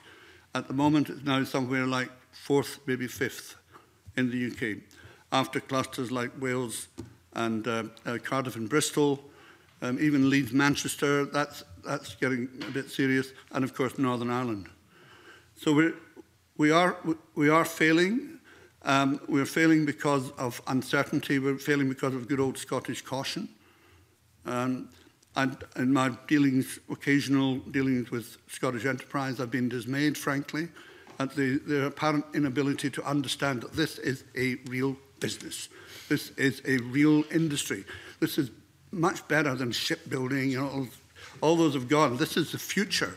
And not only that, one can get onto the larger thing of the image of Scotland. How Scotland is in the world is directly linked to your participation or our participation in the world of the media. That will affect how Scotland performs in all sorts of ways.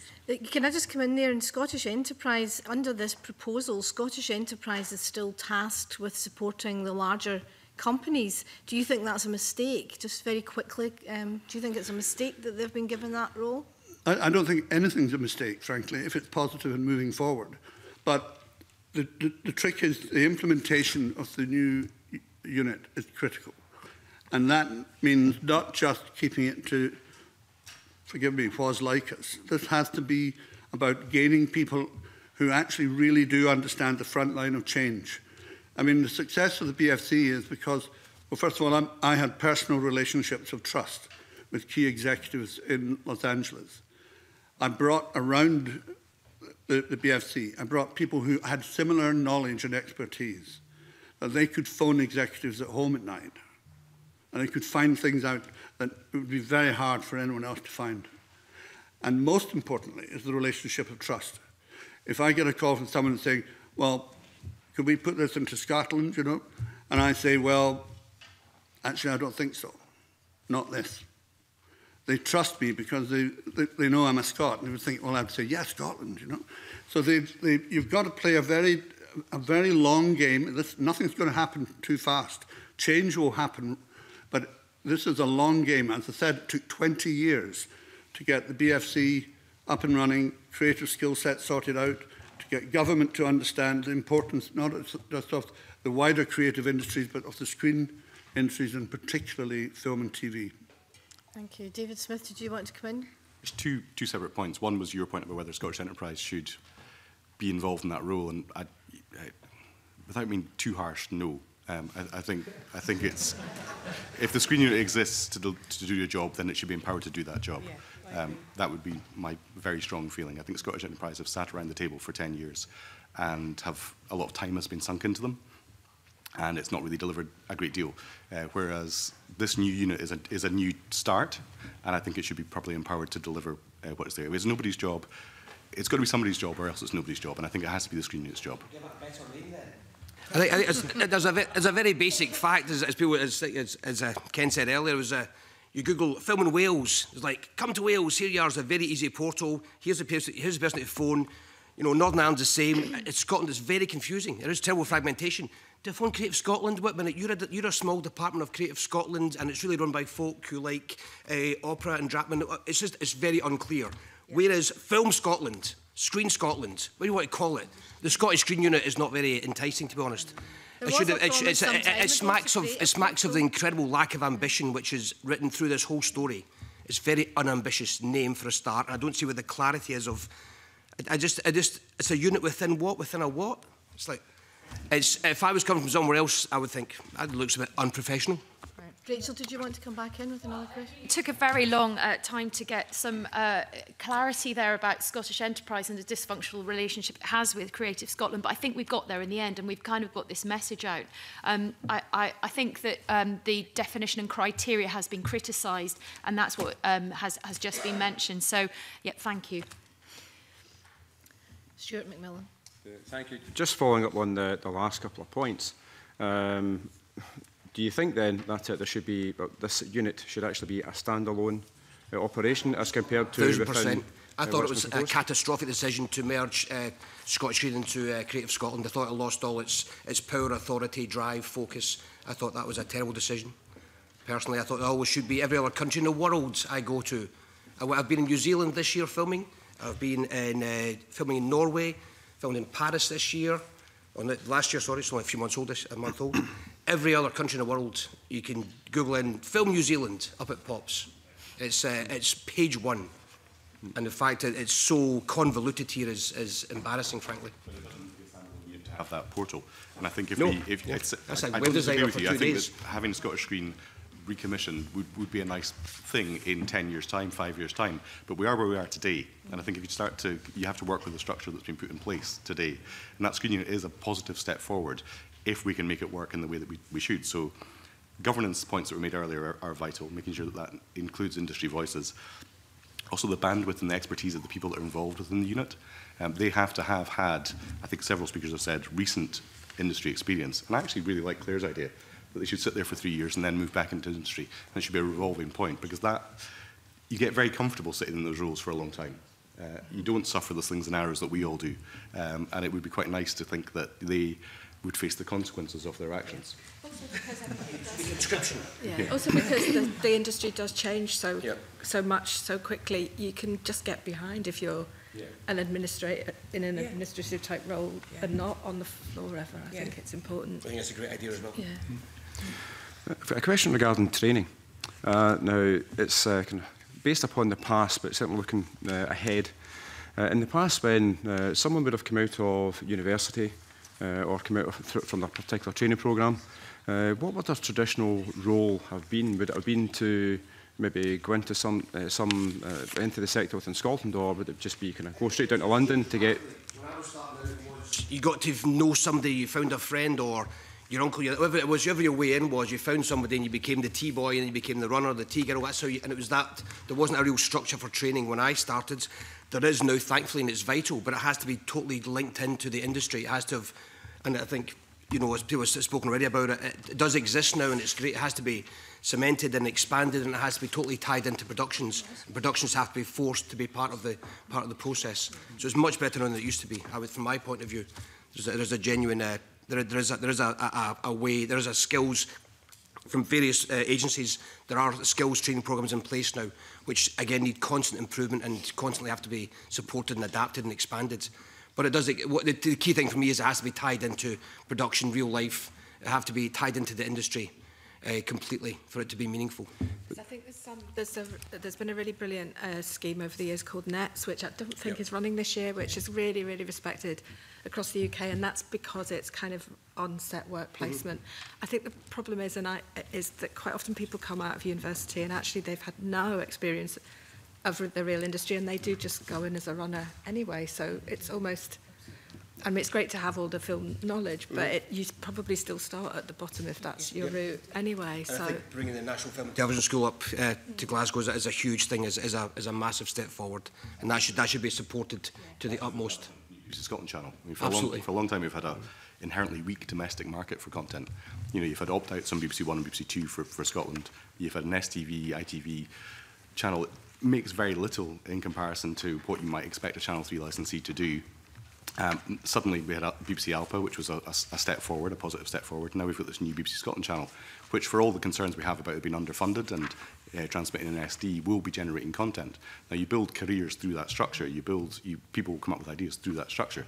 Some of those ideas will win. What if we use that channel is it should be done on spend and not hours, because it's very easy to see. We did 112 hours of drama, but it could be the lowest common denominator drama. You know, the budgets they're looking at. On a separate point, which. Point. Yeah. Pick up on the skills. I think the BFI, which is the strategic body that leads the industry in all its aspects in the UK, and by strategic body I mean it's the body government will talk to. The BFI have just produced last year at some length, I have to say, a future film skills strategy, and have just this past few months have awarded a £20 million funding to Creative Skill Set to open up areas of skills that have not yet been properly mined. And one of the problems with that is that Skill Set has tended to be government-facing rather than industry-facing. And what we've been trying to do in the last couple of years is to change that whole headspace round. And we've succeeded in that. So the Creative Skill Set from now on will be much more informed and much more interlocked with all of the different sectors of industry, including the nations and the English regions. And it's very, very important that Scotland is part of that. I'm not saying it has to be beholden to it. I think Scotland can be perfectly independent, but it's just stupid, frankly, not to be plugging in to the opportunities that are available in the UK and wider afield. So I think there's a big sea change happening, a very positive sea change happening in skills as a matter of survival and as a matter of maintaining productivity and as a matter of continuing foreign earnings, which are critically important for the UK economy. Well, the proposals in this screen sector actually assist to ensure that there is a more robust kind of set of skills within Scotland, so that obviously when you go and you talk to others in the future, you could then say, yes, you actually can go and film that in Scotland. You can put that production into Scotland. Oh, no, well, I emphasise the negative when I made my little anecdote, but definitely there are positives, for sure. And the positives are that the skills base here is rising. Outlander has helped enormously. Every time there's an interface between crew members and facilities with major production, there's learning. There's real learning. It's not an academic thing. There is an academic aspect to it. But it's very much about applied experience and understanding of just how it works. The film business, particularly television, is the same. It's a very human business. It's so human. It's all about who trusts who can... I ask you to do this job. If I'm a producer, I want to make sure that whoever I'm employing is better than me. Because if I'm doing anything less than that, I'm endangering myself. And if I've had any success, it's because I've done that.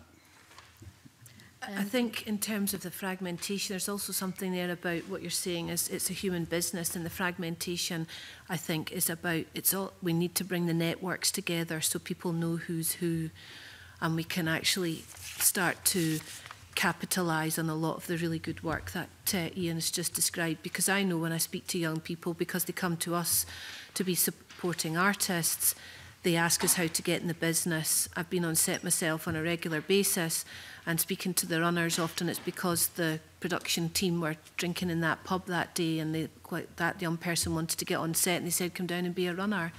Now, GBM Casting has worked in a partnership with Edinburgh College, and we're trying to have a gateway for young people to find their way into the industry, because you were saying people in university, they're not getting the real understanding of how to get into industry and actually what practical skills you need.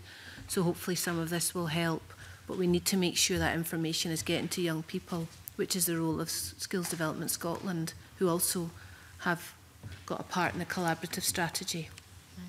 I'm keen to bring in Ross Greer, because you haven't asked the question yet, Ross. Thanks, Convener. Keen to come back to issues around governance and accountability. And with governance, obviously, that's something that's inherently internal and structural. I think the direction of travel around governance for the unit seems to be positive, taking on board the concerns, for example, that David's raised around diversity there. But the challenge that you always have with governance is when it boils down to a couple of individuals from industry on the committee, as has been highlighted repeatedly this morning, your industry is an incredibly diverse one, and for a couple of individuals to represent it in all that diversity is a huge challenge, which is where the accountability is critical. But it's considerably more abstract than governance arrangements, which are very direct. Do you think that the direction of travel on accountability around the unit is the right one at the moment, because it seems considerably less fleshed out than governance is so far? Yes. This is a very interesting point, because personally I think boards are about strategy and policy, not administration. Administration has to be a much more particular, much more specific, much more fleet of foot, to use your phrase.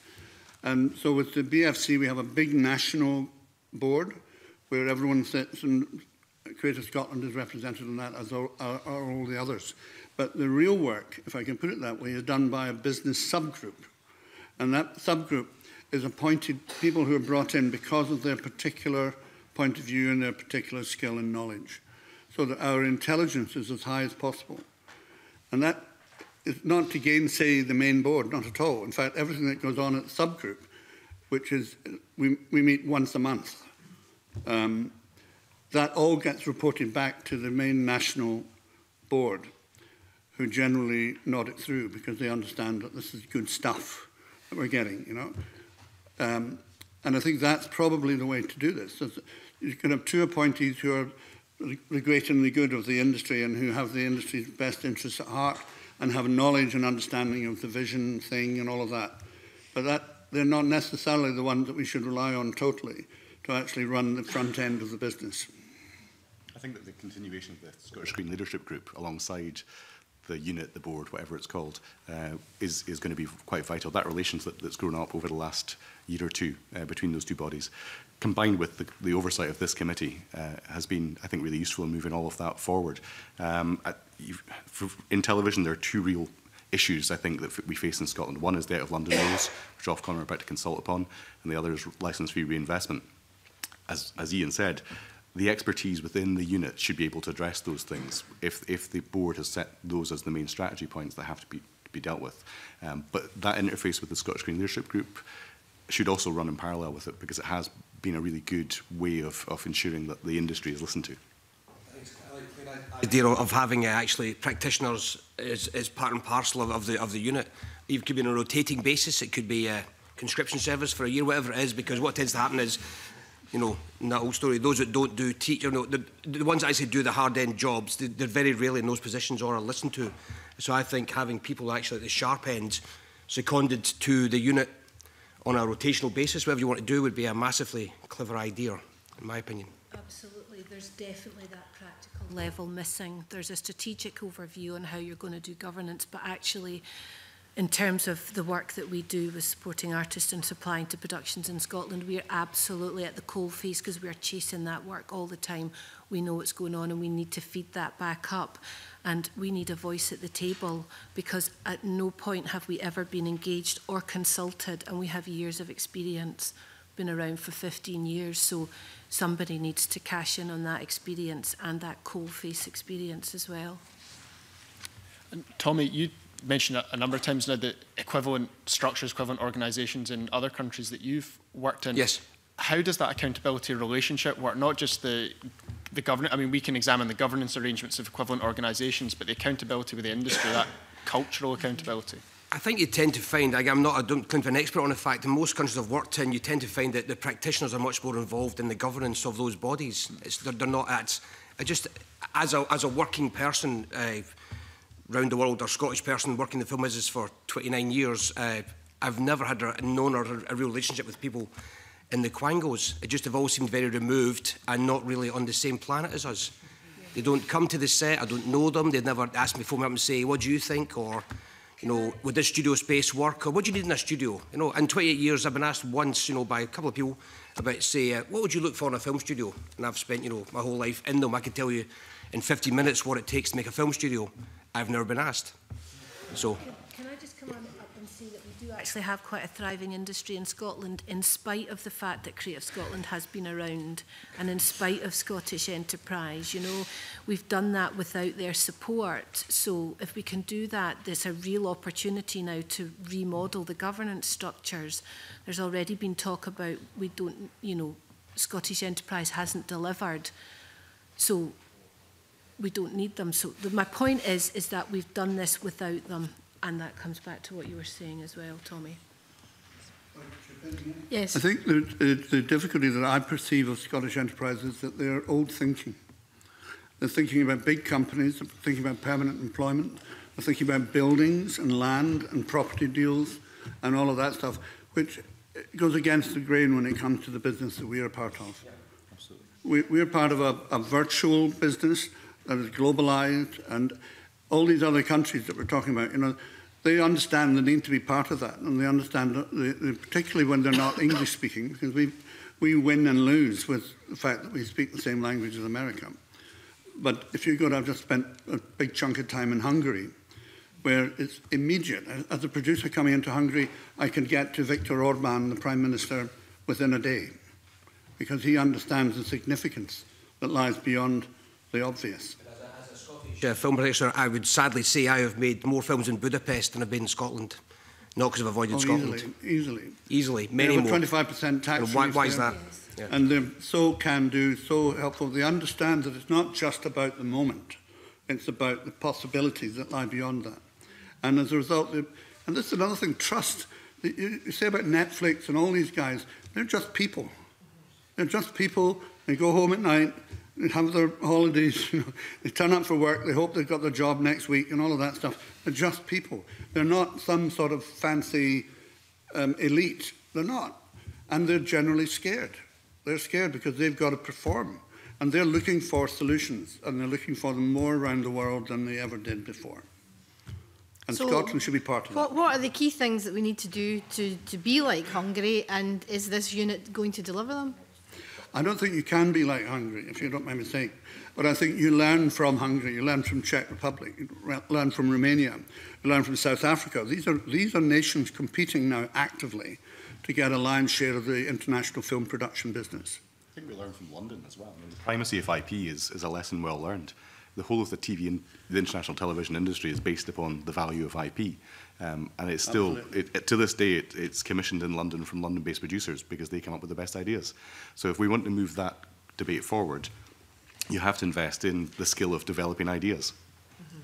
If I may again, whilst I totally understand the idea of keep it here, you know, grow local talent and so on, and personally, because of my own experience, and Tommy's the same, we learn so much by going away and by putting ourselves at risk, if you like, in the bigger clusters. It's a business of clusters. And you learn experience and you come home, hopefully. And certainly, I know Tommy's the same. We've never lost sight of where we come from. But unfortunately, we have to spend a great deal of our time elsewhere. But the knowledge that people like us have is available to Scotland. And so if you come back to that subgroup idea, you have a small group. It's not a big meeting like this. You're talking about 6 people maybe. But those people are all handpicked to cover particular aspects of futurology in the film and TV business. It's simple common sense.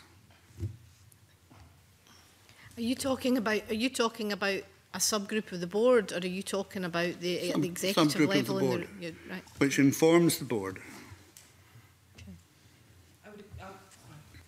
One massive thing that would make it a massive difference to Scotland is starting to look at community benefit clauses, how that public funding is attached to a target of you. If you come in and you're given public sector money, that you must use, I don't know, 25%, 50% of local companies. Outlaw King, which was Netflix, which was done by Signa Films, came up. That was £100 million worth of investment in Scotland. The 3 casting agencies which are represented here today went to see the second AD, and he said, I'll decide who I use. I'll be using somebody from London. And we worked out that that was a loss for Scotland's casting agencies as £100,000 worth of investment into us. And there was nothing we could do. There was nobody we could go to. There was nobody we could say. There was no legislation to back that up.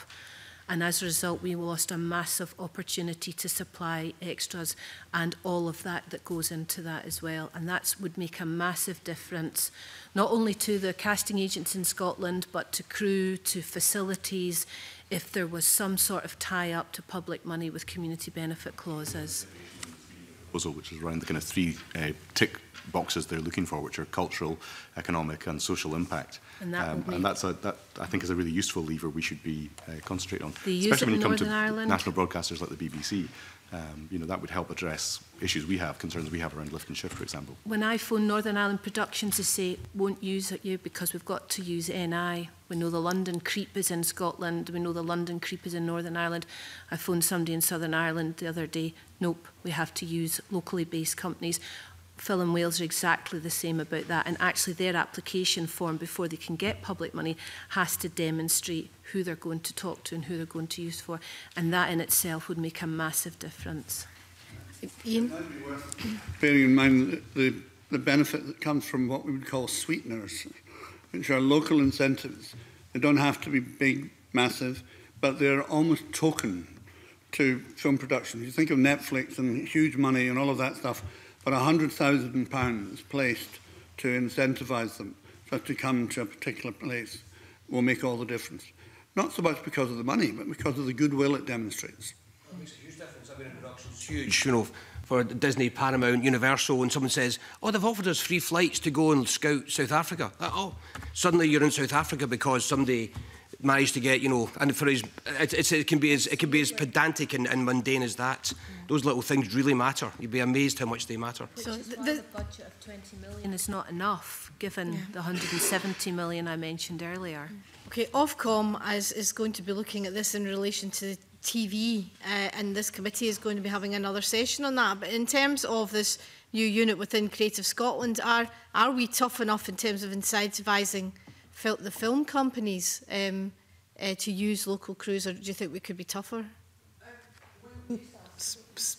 When we're working on the sort of projects you were talking about before, so you were talking about the local, the major local projects, so Grantchester. I was just doing Shetland, for example, which is a big chunker for Scotland in the summer, and it kind of, you have to hope you're making Shetland when Outlander are on a holiday, because otherwise you're toiling to get the people you need.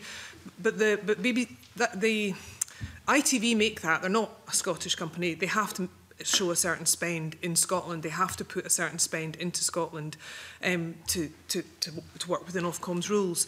And I've worked with other production companies who've come, same thing when we're making the replacement, Left Bank were making that. They had to show their spend in Scotland.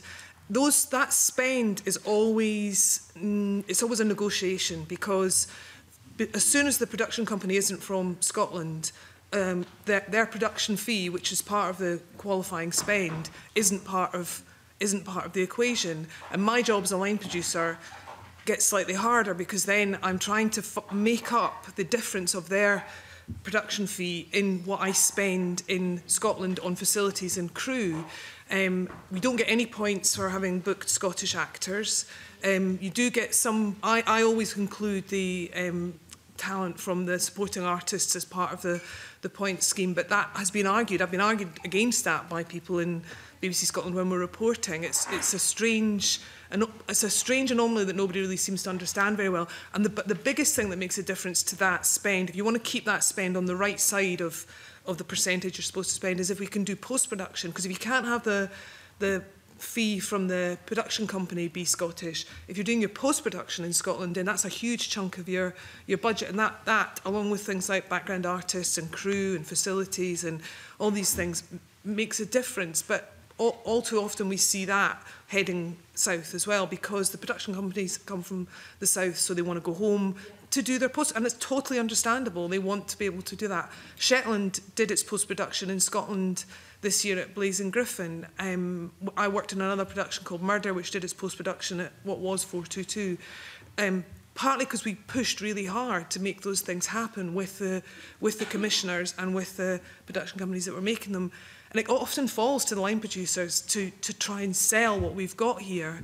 And I think you do need to incentivise it, but I don't know who polices that at Ofcom, because it's often a fudge, and when the decision is made that we're not going to do our post in Scotland, or we really don't want to do other things, then there's very little I can do about it. But yet it will often be my job to explain why it didn't happen. But I don't have the answers. It's about the IP. If the stuff was being commissioned directly out of Scotland, we could satisfy Ofcom's requirements very easily. But until that starts to happen, it is a bit of a. It feels like. But also the other. I know that David Smith wants to come in. Sorry. On Out of London, it is by far, I think, the most important fight we have to get right over the next year or two, which is why having expertise within the new unit that understands the nuances of Out of London rules and how it works is going to be very important. Substantive base, which is the first tick box, is often the one that's missed on drama and comedy projects because they are commissioned and made down south and outsourced to Scotland for production. We have to get the substantive base element of it right. At the moment, Out of London's about production and where production takes place around the UK. And I'd like to see a shift to economic impact and value. That's partly to do with IP, it's partly to do with the retention of profits, and that's what makes companies sustainable. I go back to where I used to work at IWC Media again. It was sustainable because it owned the IP, it owned the profits, it could generate new ideas, it could generate new opportunities. As things currently stand, your substantive base is not an essential tick, it's one of three options. If you get it, it unlocks lots of spend variables, which, as we've discussed in front of this committee before, do not necessarily mean that even though 100% of a value for a project is set against the Scottish quota, as little as 10% can actually take place in Scotland. Okay, Iain Smith. Thank you. I think just picking up on that, I've tended to concentrate on the inward investment side of things and the economic underpinning of the industry. Apart from the economic benefits of that, the obvious ones, the considerable ones, there's no point in having that if it doesn't in some way sustain and support and grow the indigenous IP. That has to be part of the programme. So it's a kind of double whammy. You're bringing it in, you bring the stuff in, and you're kind of suffering a bit because prices will go up. There'll be crew having to work in lesser positions and so on. But the learning processes that will be going on will also be sustaining the indigenous industry. It is crucial because the inward investment business is very hard fought and won. Very hard fought and won. And we need a more sustainable business where we hear our own voices and we understand our own mentality and we define ourselves by the cultures that we can express. That's very important. Feed each other. That's the interesting bit, Iain. I think inward investment of the bigger shows, actually, it trains people, it feeds them, they learn, they have their own ideas, they go off. It's actually can be very symbiotic. Absolutely. They're not in opposition at all. And the IP thing is vitally important, and maintaining our cultural input into the films we make is vitally important, but they're not. You can have both things. Not only can live together, they must live together. You can play the two side by side. Yeah, and the industry's used to that. It's used to these incentives and regulations. Completely, yes. Yeah. You tend to get a two-tier system starting to work when people are making good money out of the big American productions coming in and are then taking less to enable smaller projects or more local projects to happen. Yeah, one begets the other quite often. It really does, yeah. Richard, did you have a very quick supplementary? Well, it's just a general question. Right. Well, we're actually over time already. Supplementary. It's just about the Natalie Usher. Obviously, she's going to be replaced. What sort of talent and skill would you like to see replacing That's Natalie not really Usher? a supplementary, Rachel. I would like her just to come and talk to me and ask me what I need. That's all I want. I'm not asking for money. I'm not asking for anything else. Just come and find out what those of us grafting at the front end of the business need. And the casting agents are open for business, and we want a place at the table, and we want whoever goes in, whatever the screen unit looks like, we want to talk to them to talk to us. going, is the one thing to say. Natalie had quite a lot of the skills we would like to see the next person have, and I think if someone like Natalie's given their head to do what they know is right, then they'll be able to do it. I think it depends who is. Yeah, I think that they need to be given the room to do what they know is right. I think that Natalie had a very particular set of skills and experience, which has been brilliant actually for Scotland, and it'd be amazing to find someone similar. But I think just because she really understood the business of film, which is important. So yeah. And she understood IP, where she came from. It's part of what we're all hoping for, as we say, running two things alongside each other. Yeah. Okay, Richard. Well, thank you. It was just in light of everything that both panels have said. It strikes me that for some reason in recent years, the industry or government or whoever has failed to articulate and encapsulate the massive potential of this industry to Scotland. And I just wondered if you agree with that and what we could do to address that. I think for Scotland, almost more than any other country I can think of, it needs a strong creative industries sector. And that's because the world I see is very much about, are you part of the networking of information flow, entertainment, everything. And if you're not part of that, then you're not in the ballgame at all. So Scotland, I think, just on that broad macro level, is very, very important for Scotland to have a voice, particularly as we move steadily towards self-determination. There has to be a sense of the culture and the creativity of the Scottish people. I think while it remains a retained matter to Westminster, there are limits to what the Scottish Government can do. I think that they have put a lot of effort into the sector over the last few years. Clearly there were deep systemic issues to do with the fracturing between Creative Scotland and Scottish Enterprise. And there was actually, I remember 5, 6, 7 years ago, a real conversation around just an education process as to what's the difference between film and television, what's the difference between in-house production and indie production. We went on quite a long education process as a wider group. There's a real understanding now within the Scottish Government as to how this works. It takes time to kind of change things, but I think I'm optimistic. I think there's lots of reasons to be optimistic over the next few years. I agree with my colleagues who work in the wider international world of film, which is a mystery to me. But in terms of British domestic TV production, we have a new channel, we've got the new screen unit, we've got money coming from the Scottish Government. These are all things we didn't have a few years ago, so it's a start. And I think also to add to that, the freelance workers have organised themselves into an organisation which is, given a paper to this committee. The things that the recommendations within that paper, are backed up by 750 people that work in the industry, and I think they're worth taking on board. A lot of what we would like.